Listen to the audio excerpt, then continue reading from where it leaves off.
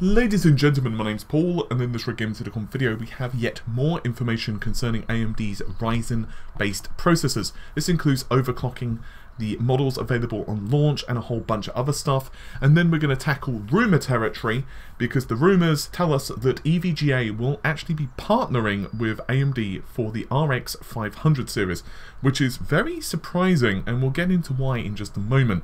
So, first thing first, let's talk about an interview, well, I guess interview slash bit of information that was discussed between PCWorld.com and numerous folks over at AMD. So this is not rumours, this is actual concrete information. So, AMD have launched about 30 AM4 motherboards and Ryzen PCs, which are going to be popping out as, of course, the processors launch out. But what's very important is that originally the rumours were with Zen and then to Ryzen that the processor would launch in just the high-end 8-core 16-thread model to begin with, which, just to clarify, is the same CPU that we've seen in all of the demos at the moment. And the lower-end models, so that would be the 6 and the 4-core, would come out over the following months. Now, that basically meant, to put a rough timeline into perspective, Q1 would be the 8-core model, and then the rumours had it that by Q2/Q3 the lower end products would all be released and everyone would be happy and shiny. However, that is not the case. AMD have confirmed, and this is from Jim Pryor, who is AMD's product manager, that all Ryzen processors will be released. He didn't go into details to tell us what they would be, but what he has says is that every AM4 motherboard, cooler and PC that AMD have announced over the past few days will be available from day one. Now, that doesn't 100% tell us whether it's going to be a paper launch or not. However, the word available does hint that there is going to be at least some stock available in, well, retail channels. Furthermore, it would also hint to us that there are going to be a good deal of options, will be a great deal of options rather, available for customers when you are choosing which AM4 platform to jump into bed with. And this is particularly true because Pryor has also confirmed that every single Ryzen CPU will be overclockable. Now, that's not really surprising, and to be honest with you, we kind of assumed that that would be the case, and it's not really so much of confirmation and yay, it's more confirmation so we're not disappointed. Because AMD's previous platforms have all allowed overclockable CPUs, and this would of course mean that AMD are basically just keeping up to that same standard, which in my opinion is really good. It does kind of piss me off about Intel and the 6700K or the 4770K or whatever. I don't kind of like that. I do understand why they've done it. And to be honest, the price premium for the K is not that high. And it does also lead us to one other question that primarily focuses on how AMD are going to be handling the various models of the overclocking processors. There was, as I said multiple times now, for the 8-core 16-thread, which has been tentatively referred to as SR7, not by AMD but by rumours, whereas SR5 was the 6-core and SR3 would be the 4-core, each of course handling double the amount of threads, so 4 equals 8 threads, 6 equals 12 threads, and of course 8 equals 16 threads, just so we're all on the same page. With the SR7 there would be a high-end version of that chip which would have higher clock speeds and whatever out the gate, but it would also overclock to higher levels as well. But there hasn't been any information on whether this is accurate. There has just been a couple of insider rumours. Furthermore, AMD have not hinted anything of the sort. All we do know is that the chip is going to hit about 4 GHz turbo, and that's some information I covered, I believe, just yesterday, so you can check out that video if you so desire. I'll try to remember to link it in the video description. One of the really nice things about this, however, is that all AMD chips are going to be using the unified AM4 socket. This basically means if you've got a Bristol Ridge APU, several months go by and then you say, you know what, that's just not enough for me, by golly gosh, I want to jump onto something a bit faster, then by all means you can do that. It's quite interesting because that basically means that you can upgrade your PC however you would like, but do remember that only certain only certain brands of the boards allow overclocking. This includes the X370, the B350 and the X300, which is a small form factor board. So it's quite nice, but the only caveat is that only the 370 offers Crossfire or Nvidia SLI support. Now, there are a couple of small notes here. The first is that AMD's Ryzen is not really a CPU in the older traditional sense, like you might say, think of I don't know, a Pentium 3. Instead, it's very much a advanced version of a system of a chip. And what that basically means is most of the actual bits and bobs, like for example a controller which will handle multiple GPUs, is all bundled on the same SoC, but it's down to the motherboard itself to have the bits and bobs like the traces and whatever else to actually physically enable that to function.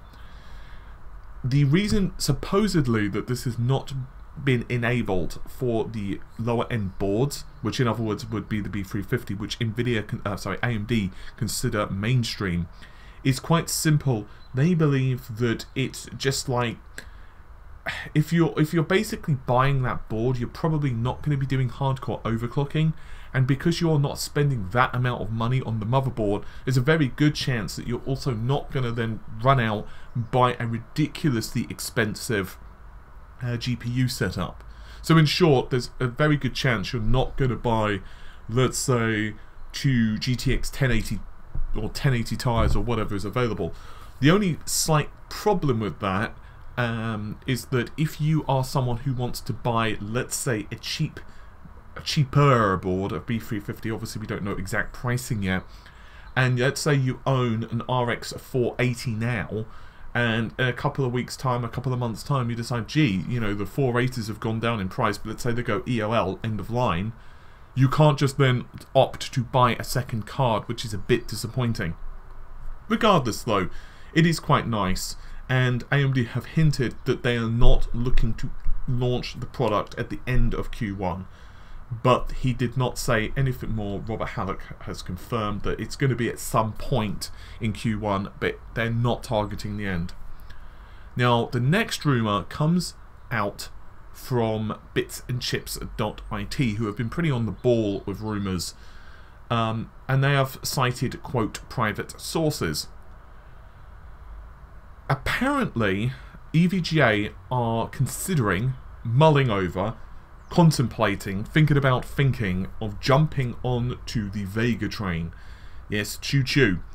And the reason behind it, if you believe the rumours, is that Nvidia's board partners have actually been a bit pissed at them.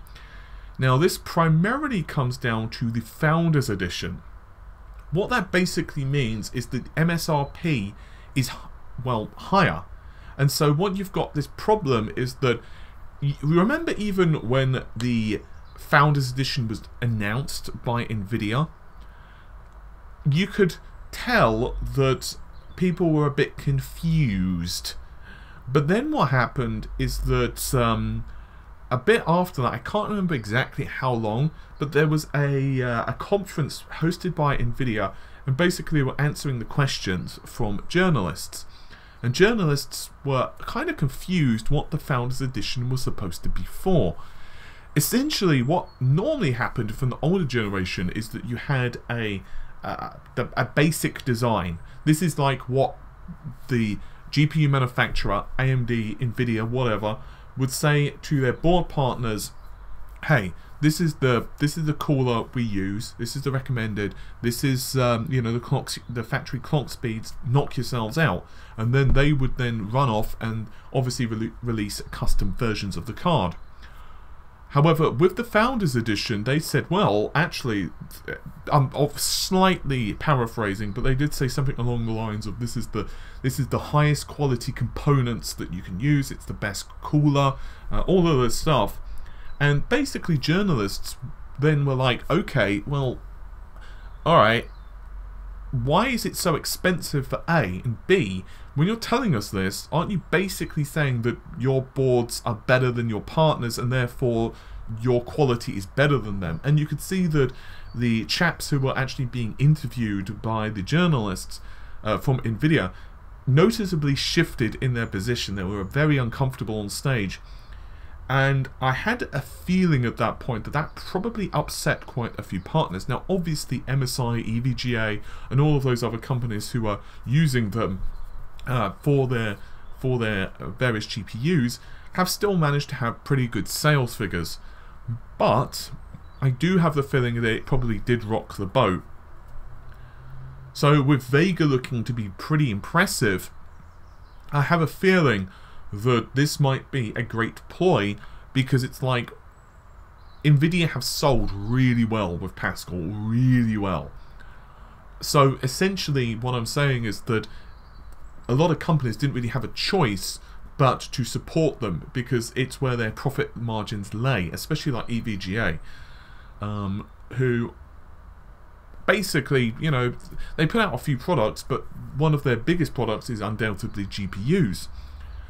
So what this means is that it's not like they're going to be abandoning GeForce. It's not like you're not going to see the new whatever graphics card, the 11 series from Nvidia, sporting an EVGA brand, but it does mean that you're probably not going to see so many instances of EVGA or whomever being exclusive to Nvidia, and that might mean that Nvidia are a little less enthusiastic about going the Founders Edition route. And to be honest, it's like, the problem with the Founders Edition is it is so much more expensive. I guess we'll just have to see. And this is even more been compounded, by the way, I forgot to mention about the Titan X Pascal. And so, yeah, it's just been a bit weird, to be honest. But as usual, that is a grain of salt until we get confirmation. I wouldn't be surprised, to be frank, if EVGA did jump into bed with AMD, because ultimately they're a company and they have to do what's best for them. So that's fine, I have no issue with that. But I guess we'll just have to wait and see. Anyway, take care of yourselves. Normally, I would say, you know, subscribe and do the likey sharey thing. So if you could do that, I would greatly appreciate it. But for now, take care of yourselves. Have a good day. Bye. Well, that was... oops.